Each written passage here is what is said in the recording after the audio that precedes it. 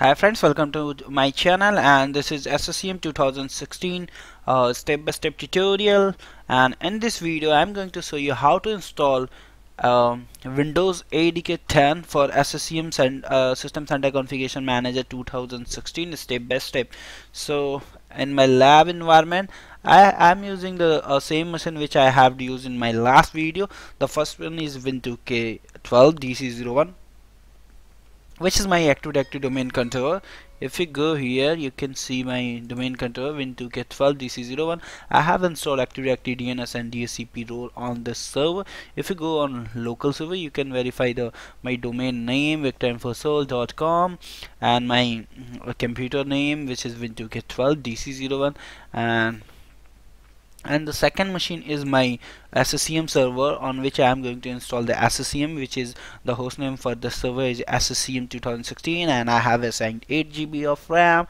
And in last video I have installed SQL Server on this machine. So if you go here, you can find out here is my SCCM server on dashboard. Nothing is installed. If you go here, you can verify the in last video we have installed SQL Server 2016. So please watch the last video as well as. So for now in this video I am going to install the Windows ADK, which is prerequisite for installing the SCCM System Center Configuration Manager. So I have downloaded the SCCM Windows ADK, and I have made the CD ISO file, and I have mounted the ISO file in my SCCM server.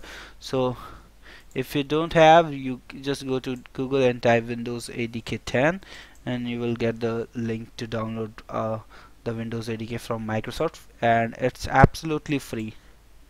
So I have double clicked the setup, and we have Windows Assessment and Deployment Kit Windows 10, and go ahead and click next, and it will give you the join the participant. So I am not going to participate in this.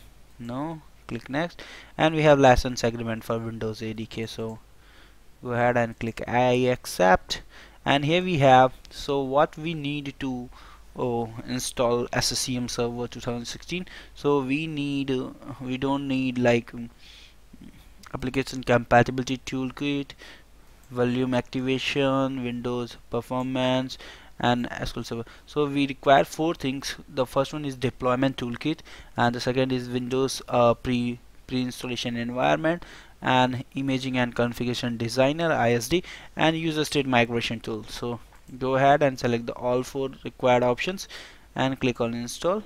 So now you can see the installing feature, and it will take some time, like 2 to 5 minutes to get the installation done for Windows ADK, and it will install all the four things which we have selected. So just wait for a few seconds to get the installation done for Windows ADK. So it's not going to take too much time.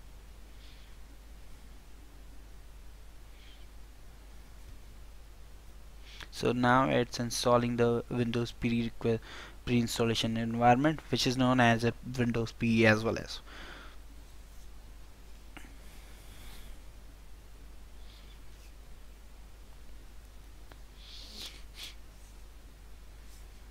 So after the installation, you are able to find the Windows PE here, and you can also say the Windows ADK will be installed, and we are able to see here. So just wait for the installation to complete the installations. So here you can see the installation is completed successful. So go ahead and close this, and to verify the installation of Windows ADK features, you can go here and see the recently added Windows image and configuration, Windows system email manager, deployment MS tool. So we have done the installation for Windows ADK 10, and thank you for watching. Please subscribe me for more videos, and if you have any query, any question related to this, please post me below. Thank you once again. Bye bye.